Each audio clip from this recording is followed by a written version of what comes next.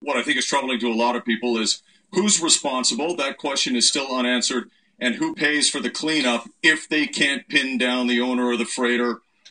So Romina is here now to talk a little bit more about that. Sir, can I just ask you to move out of the way, please? Thank you very much. Just move out of the way. Romina, if you can't explain who would be responsible. I'm just trying to do my job, okay?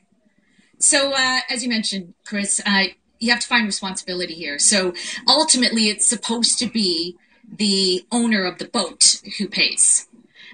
Robin, we're having some... Yeah, this is obviously going sideways, so we're going to send it back to you in the studio. Understood. This was a very important... Just so you know, buddy. Sorry about that.